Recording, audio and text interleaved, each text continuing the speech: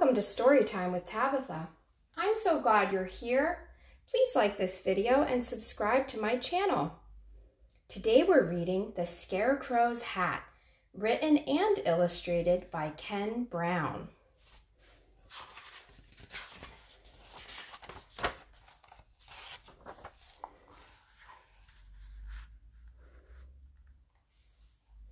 "That's a nice hat," said Chicken to Scarecrow.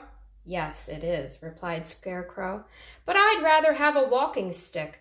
I've been standing here for years now, and my arms are so tired. I'd love a walking stick to lean on. I'd swap my hat for a walking stick any day." Now, Chicken didn't have a walking stick, but she knew someone who did.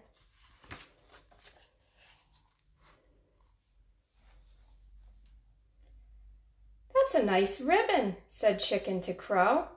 "Yes, it is," said Crow, "but I'd rather have some wool. My nest is on this high stone ledge, and it's very hard to sit on. I'd love some warm, soft wool to line it with. I'd swap this ribbon for some wool any day." Now, Chicken didn't have any wool, but she knew someone who did.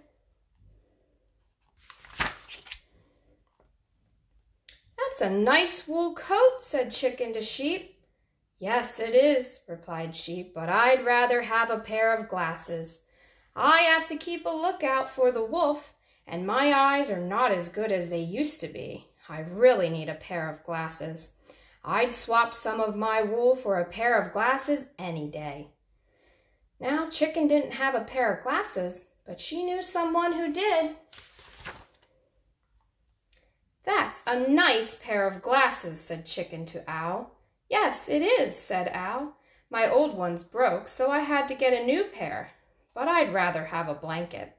The sun streams through my window and keeps me awake all day, which wouldn't matter if I had a good thick blanket to sleep under.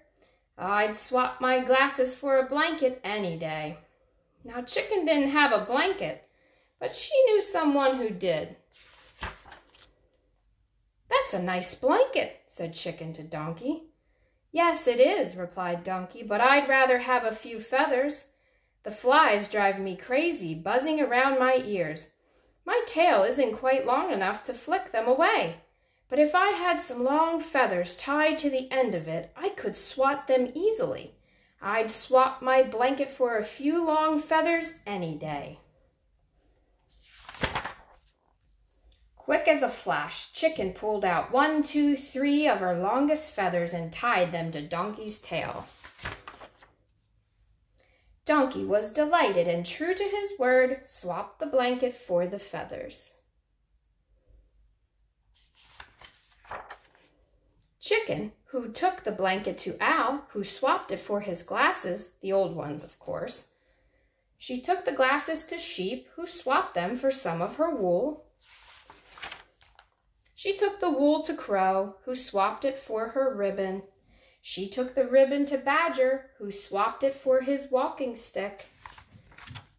Finally, she took the walking stick to Scarecrow.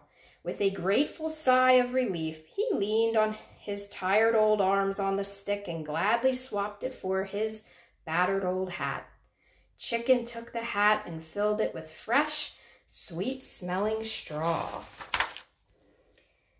"That's a nice nest," said Duck. "Yes, it is," said Chicken, "and I wouldn't swap it for anything." The end. Thanks for listening.